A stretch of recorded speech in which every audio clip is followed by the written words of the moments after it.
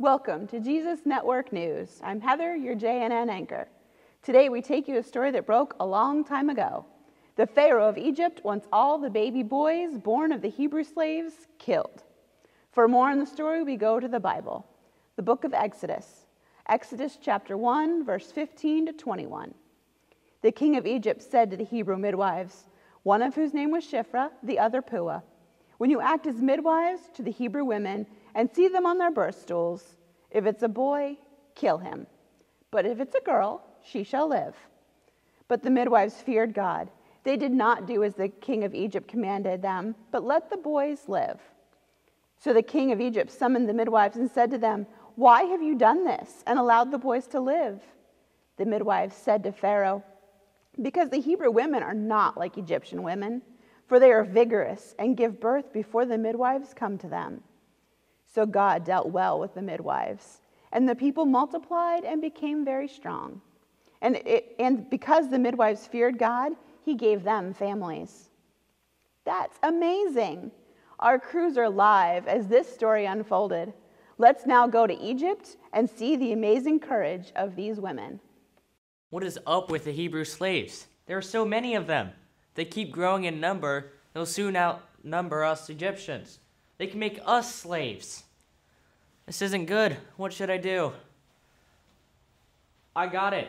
I will ask the midwives that deliver the Hebrew babies to kill all the baby boys. Guards, send for the Hebrew midwives. Puah, I just came from the Pharaoh, and do you know what he's asking us to do? He's asking us to kill all the baby boys that we deliver. He wants us to birth them and then throw them into the river with the crocodiles. That's what he said. Shiphrah, it'll be okay. No, it won't be okay. He wants us, we are being asked to kill baby boys. Kill babies. That's not what we do. We birth them. Breathe, just like we tell our moms, in through your nose and out through your mouth. God has promised that he will watch over us. What do you think? But I think if we breathe long enough, the pharaohs will still kill us. We cannot do what God has said is wrong. Are you sure? You know, Pharaoh is very powerful. What if we don't do it? He'll kill us. He'll kill our families. I know what we can tell him, that the Hebrew women have their babies before we get there. So that way, it'll protect their babies and our families. We can have courage to do what is right. I need to say that with you. We can have courage to do what is right.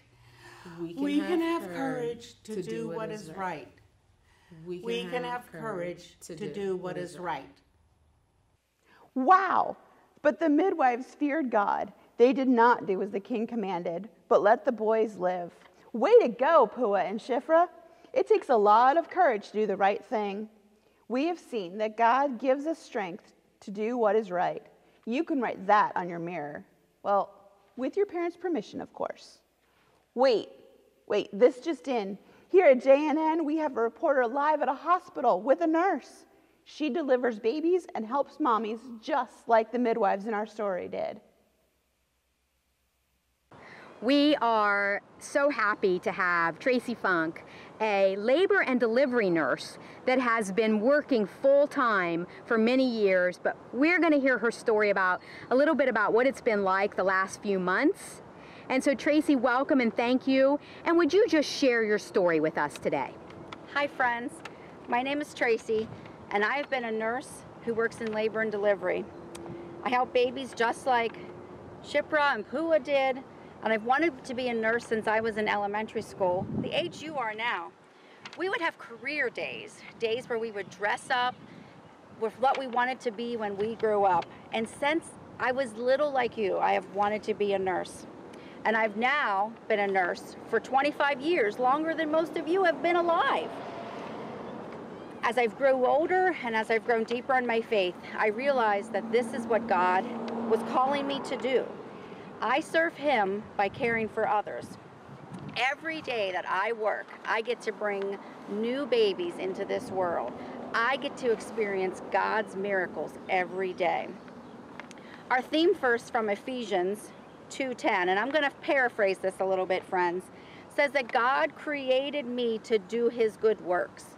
He created me the way I am to do this. He created me to be a nurse. I believe the one gift that he gave me is compassion and caring for others. I also believe that he gave me a mom who is compassionate and caring for others.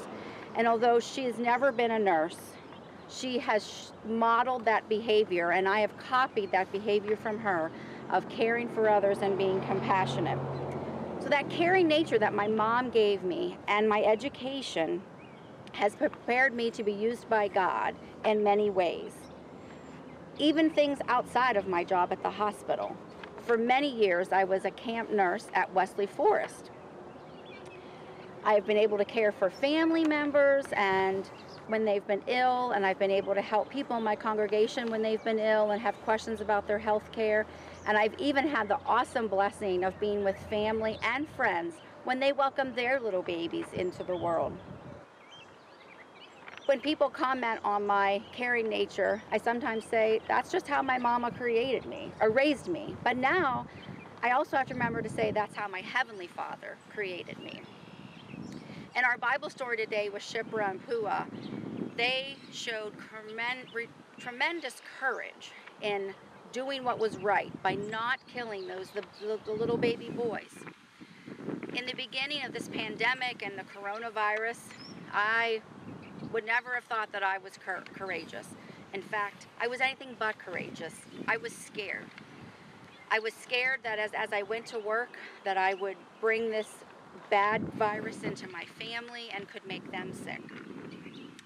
I felt very blessed to be an essential worker, that I had a job to go to, that I would still get paid, I could still provide for my family and buy them the food that they wanted. But this job that I've loved to do for so long, I didn't want to go to it. So I wasn't feeling very courageous. But I realized I had to go to work. I had to go to work for my new moms and my new dads as we brought their new babies into this world. And I had to go to work to be there for my coworkers. As with most hospitals, we've limited the number of visitors that can come into the hospital. And so when a new mom has a baby, she's only allowed one support person in there. And for some moms, they wanted their moms and their aunts and their sisters to be with them during this joyous event. And that's not allowed. And so some of them were feeling that they weren't supported. And I think we as nurses have been that extra support that they've needed in this time. And we've given them courage. God has used us as nurses and other healthcare workers to give the new moms and dads the courage they need to get through this time. Thanks, friends. Thank you so much, Nurse Tracy. It was wonderful to hear your story. And please extend our thanks and gratitude to all of your coworkers that are making sure you are here for us when we need you and offering that emotional support, that piece that we may not have even thought of. So thank you, and please extend our gratitude to all of your coworkers. Thank you. Thank you to everyone in the field. That was great information about being courageous. I'm being told that our Be Essential for Jesus producer has some information for you. Thank you, Heather, and great work, team. You have all heard the scriptures, seen the Bible story, and heard from some actual current-day essential workers. Now let's talk about what's next. You have received a list of ideas and activities for you to bring to life at home. Use your checklist as a guide to those next steps. And remember, kids, be courageous and go be essential for Jesus.